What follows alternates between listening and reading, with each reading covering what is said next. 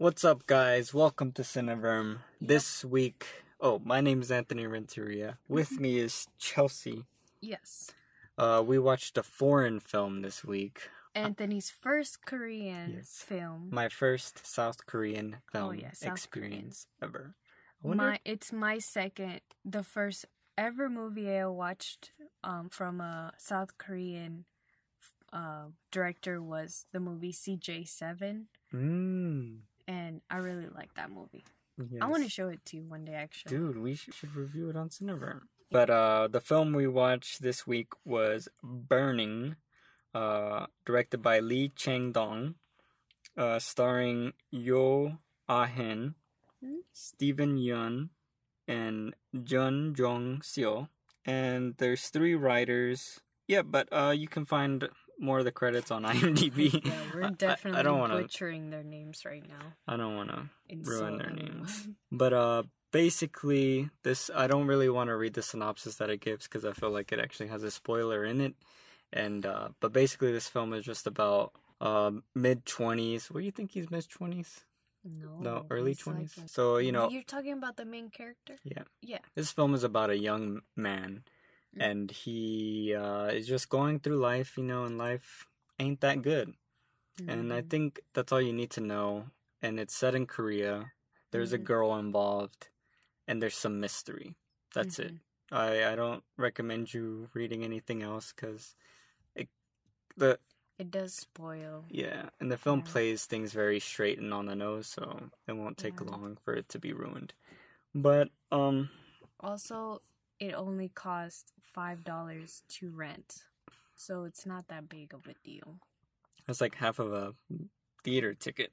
But, excuse me, sorry I'm burping. I do want to say if you love foreign films, that I think you would probably be interested in this. If you are already familiar with South Korean films, then you probably heard about this and you're probably interested in it.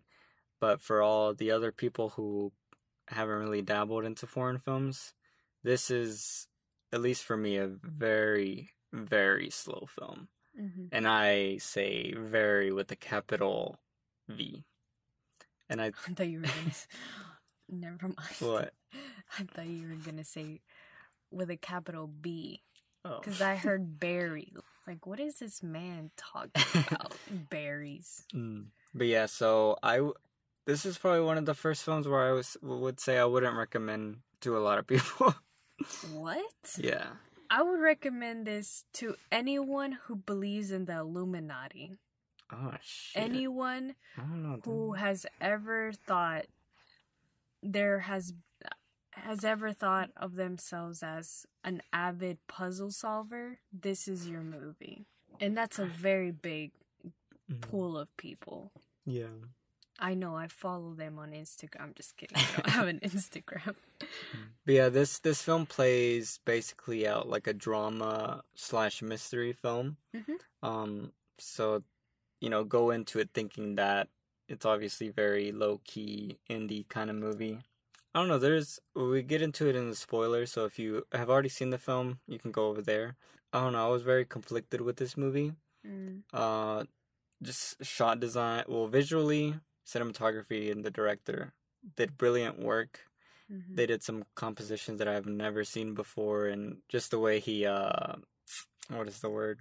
Blocking? Yeah, the blocking. Very fascinating. I get into it more into the spoilers. But if you are a film buff and you like nice shot designs and cinematography, I think you will get something out of this film for sure. I guess. Also, I want to recommend seeing this movie by yourself. Oh, yes. Because I have seen the movie called There Will Be Blood, and it's so slow that if I know 100% that if I were to experience it with someone else, I would probably have gone distracted and not watched the whole thing. And this movie kind of felt like that. I did watch it with Anthony, but when I choose to watch it again, I would more likely than not watch it by myself. Yeah. Because you do get such a different feeling from it. Absolutely. And it's not only slow, but it's 2.5 hours long. Yes. So long. Don't get any crunchy stuff to eat. Get some gummies so you don't ruin the scenes, but for sure get some snacks. Yeah.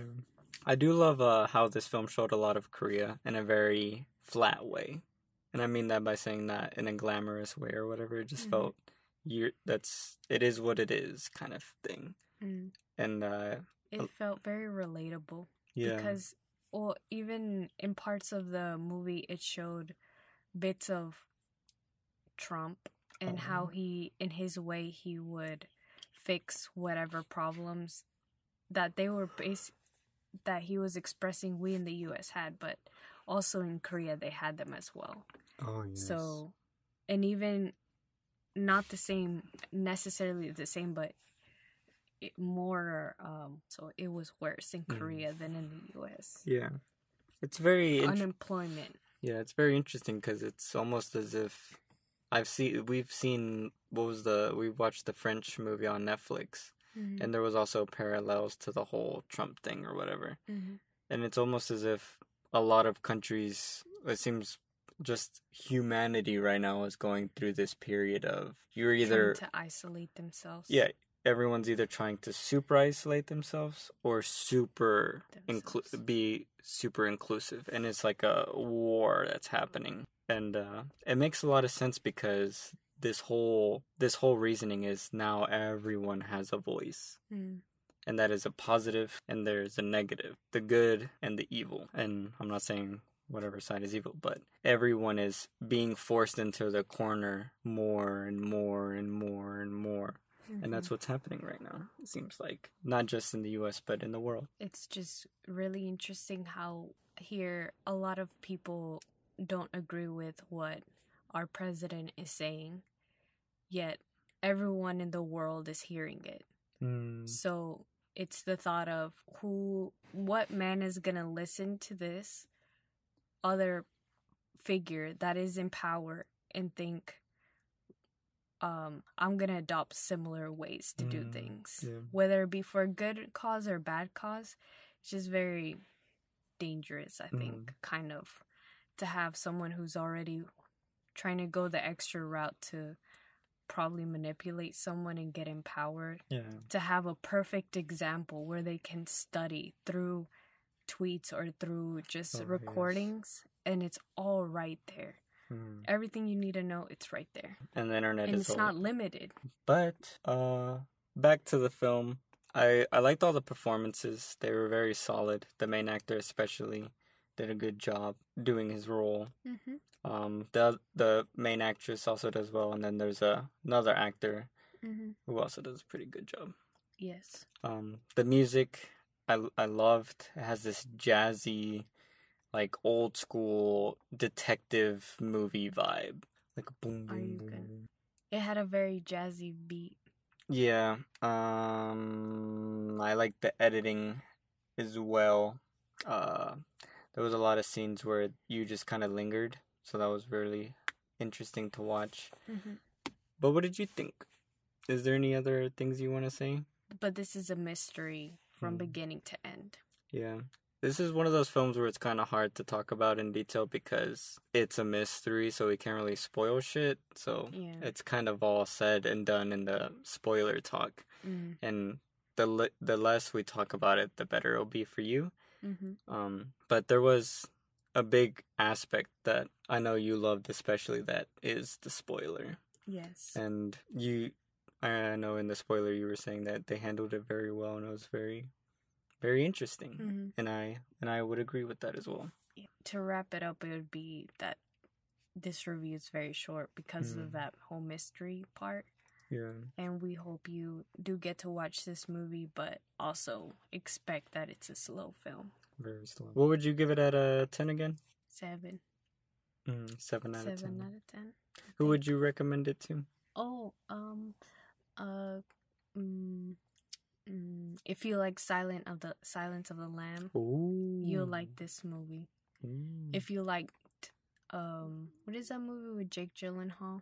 Nightcrawler. Wow. You will like this movie. If you liked I can't remember right now. I'm so tired. But for sure those two movies, if you like those two movies, I think you would for sure appreciate this one. Yeah.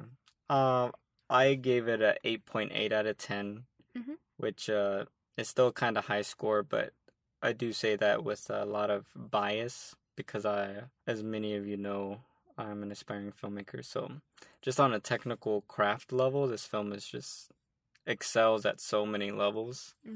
But on a connection thing, I think I need to watch it again because by yourself. Yeah, I didn't really connect with it the way it should have. I'm guessing it's just me thing, but also I feel like the film does attempt to do a lot of things. And for me personally, that is kind of a negative. There's a lot of themes and ideas that the film kind of sprinkles in, and I just wish it would have I wish it would have dug deeper into those things. All of those things are spoilers. Okay, this movie is a screaming voice you can't hear. That's a good metaphor. There you go. Yeah. But with that being said, unless you really love cinematography, who I would recommend it to are people who really love cinematography, who really love quiet films, who really love foreign films, who also really love South Korean films. I think you would get something out of this. But I think for everyone else, I don't know if I would actually recommend it to how I normally recommend it to everyone. I think average Mo. Yeah, I don't know. If you like mystery films, I think you would get something out of it. But it is telling you, the Illuminati people. But it is so long and is so slow. The fact that I've said that 5 times in a row should cue you in. And I'm not trying to tell people not to watch it because I do think it is a really great piece of work, but be prepared. Yeah. You if you like There Will Be Blood, well, then that's the other thing. I don't think they will like it if they like There Will Be Blood. I'm trying to think of a movie that's comparable, and I don't think I've watched the movie this slow. This might be one of the slowest films I've ever seen in my life. And I don't know, it's so quiet. Like there is no big moment. Even the previous slowest, one of the quietest films I've seen was First Reformed, and that movie is freaking loud as shit compared to this. Yep. And I don't know. So take that with a grain of salt and some pepper. Yep. Thanks for listening to our review. We're a little tired, so shit might not make sense anymore. But just watch out. Our spoiler is coming out. We are in the same delirious condition, so don't expect any difference. Yeah. But this movie is amazing. I would say it's fantastic. But email us at Cineverm if you're confused and you're like, man, I don't know if I should watch it. I don't really understand. And I don't want to go to the spoilers, and I need Cineverm's help because y'all are the best movie review podcast in the world, and I just need help. Should I watch the movie? Email us, and we will give you the exact prescription. Prescription? The exact answer. See, I'm thinking about drugs now. Shit. Is that how tired you are? Yeah. Keep it. I'm so tired. I'm high. Keep it sleazy. Keep it cheesy. Yeah, that's it. Cut. Cheese-Its? Look, I tried to repeat what you said, but I just said cheesy.